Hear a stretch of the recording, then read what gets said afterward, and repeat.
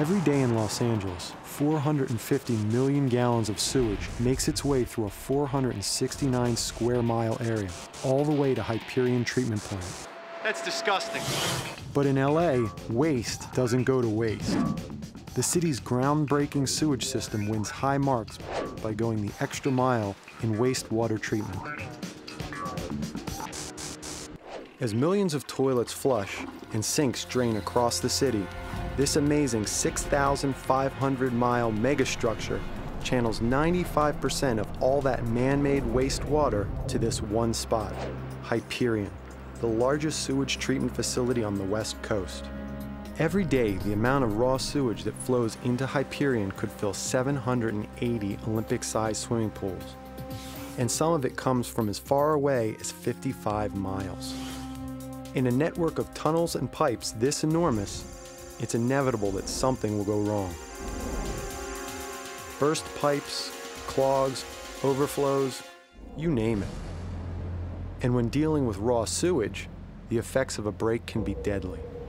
There have been cases when people have fell into sewage have died within a matter of weeks because of their exposure to sewage, either swallowing it or getting it through various openings in their body. People, particularly in this country, have never experienced diseases like cholera and typhoid, but those organisms are out there. Millions of gallons of wastewater flow from private homes under neighborhood streets and through a vast network of increasingly large pipes that converge at the Hyperion Sewage Treatment Plant in Playa del Rey. Hyperion has 20 2.5 million gallon capacity digesters. Inside the digesters, bacteria living in this anaerobic environment are agitated by pumps and mixers. As they slowly break down the sludge, intense heat inside the digesters works to destroy virtually all disease-causing pathogens. As this nasty soup ferments, carbon dioxide and methane gas are released. And since little goes to waste at Hyperion, this byproduct is put to good use. The methane gas is collected and used to produce energy that powers nearly 85% of the entire facility. In stage 1 of secondary treatment, the wastewater spends up to 2 hours mixed together with several hundred tons of added microorganisms that consume the organic matter remaining in the water. Unlike the one-celled organisms in the digesters, these microbes require oxygen, 96% pure oxygen.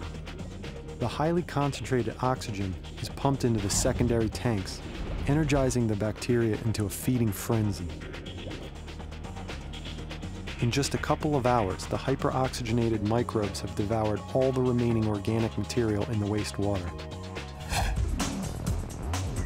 Thanks to diligence and innovation, one of the largest sewer systems in the world is staying ahead of the tide,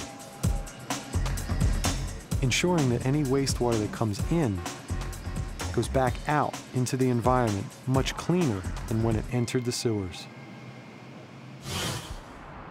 Now, to prove just how clean the water coming out of Hyperion is, I'm about to take the plunge with Hyperion employee Mike Dinius. So I understand we're going to be going out into the water. Yeah, I'm going to go do a little body surfing right now. And this is going to be the ultimate litmus test to basically show that what's coming out of this plant is clean. Perfectly safe for us. Much of the surfing craze that developed in the 1960s is centered around California, and particularly the beaches in Southern California, and the use of those for surfing, for fishing, for boating, and so on. It's a vital part of the thing that makes life here in Southern California nice.